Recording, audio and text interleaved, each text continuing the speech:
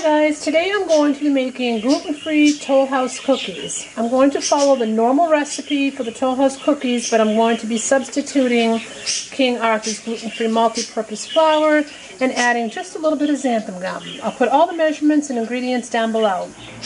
I'm using a Kitchenaid Mixer. I'm going to start off by creaming the butter, the white sugar, and brown sugar.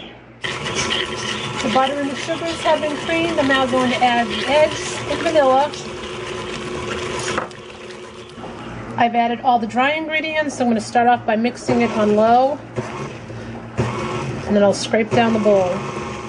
Now I'm going to add 1 bag of Semisweet Chocolate Chip morsels. I'm going to do half with just chocolate chips, and then I'm going to fold in some chopped walnuts. My son doesn't like nuts, so I want to do half and half. I'm now going to fold in some walnuts. Here are just the plain chocolate chip cookies without nuts. I'm cooking them on a Silpat liner. I used a cookie scoop to help measure them out. I'm going to bake them in a 375-degree oven for approximately 8 to 10 minutes. My cookies are all done. They took about 11 minutes. They're nice and golden brown. They smell wonderful. I'm now going to remove them and cool them on a wire rack. My gluten-free chocolate chip cookies are all done. I'm going to let them completely cool on the wire rack. I'll keep some out on a platter, covered, and then I'll freeze the remaining cookies. Thanks for watching. Have a great day.